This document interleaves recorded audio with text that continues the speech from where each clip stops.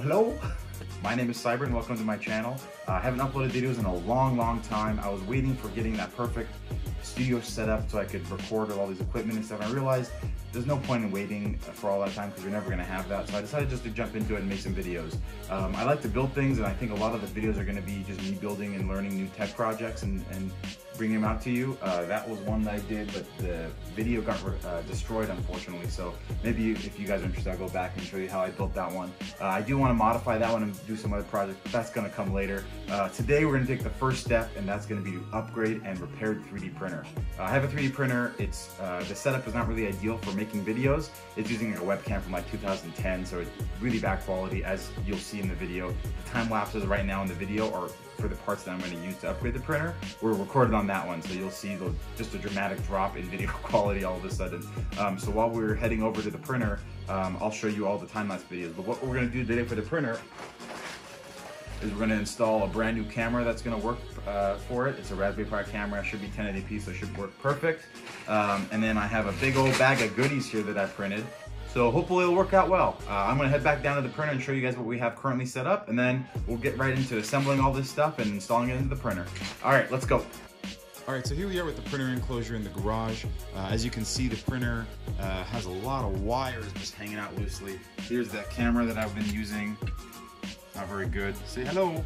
And you can see that I just built a little stand. Sorry for the echo. I'm gonna try to stand back because it kind of echoes in there. So now I'm gonna take disassemble this thing, take it upstairs so we can put the mods on it. I'm probably not gonna record this because it'll just be blocked by my big head as I try to get those little tiny cables unplugged from it, but I'll see you guys upstairs. I forgot to mention also, all the parts in this video that we're using are all found on Thingiverse. I'll link them below in the description so you guys can do it yourself if you guys want to. I haven't tested them out yet. We'll see how it goes. If there's any problems with the pieces and I need to modify the code or the models, I'll upload those also in the description for you guys. I don't anticipate any problems. It should be pretty simple to do.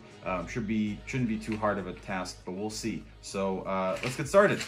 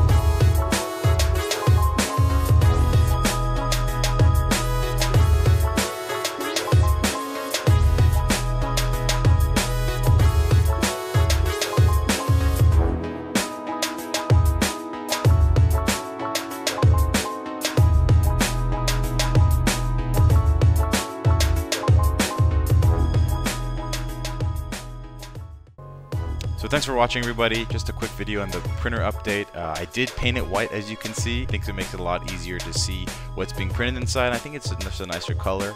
I am going for this orange and white color scheme on everything, I think, now. So you'll see that in my Print and See video, which will be coming out here shortly. If you did like the video, please like and subscribe, and I'll see you guys next time.